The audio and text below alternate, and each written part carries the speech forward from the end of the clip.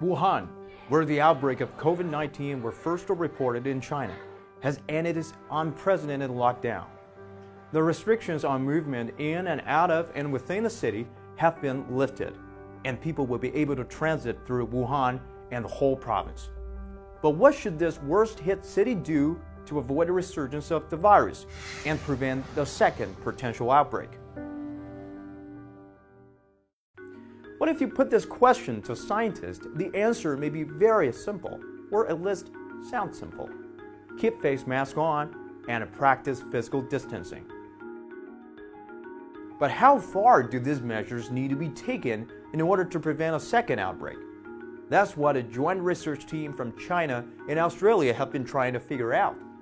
Using a mathematical model called SEIT, they examined 6 days for potentially lifting the quarantine from the end of March to the end of April.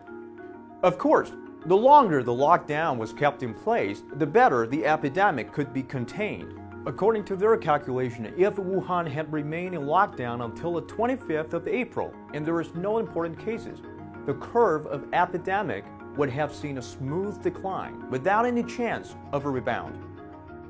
But from an economic perspective, that was ruled out. Based on China's current per capita GDP, every day of lockdown in Wuhan, a city of 10 million inhabitants, means the direct economic loss of about $280 million.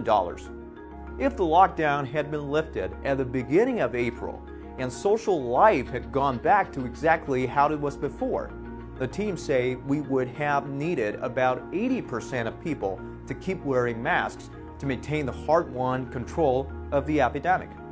What's more, if 80% of people kept on wearing masks, even lifting the lockdown at the end of March wouldn't have caused a rebound.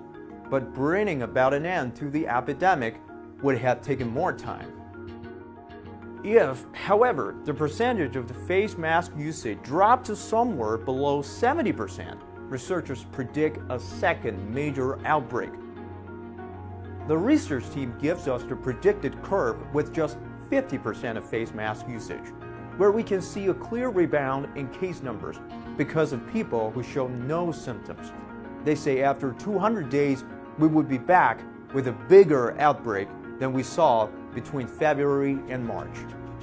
The study also shows more public interactions, such as the influx of returning residents to Wuhan may demand a higher level of face mask usage if it's not to trigger a second outbreak.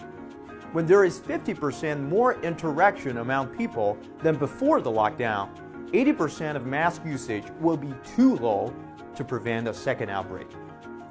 But that's all math modeling. In reality, even after the lockdown has been removed, social activities cannot get back to 100% that fast, as many strict controls are still in place, and people will remain cautious for a long time.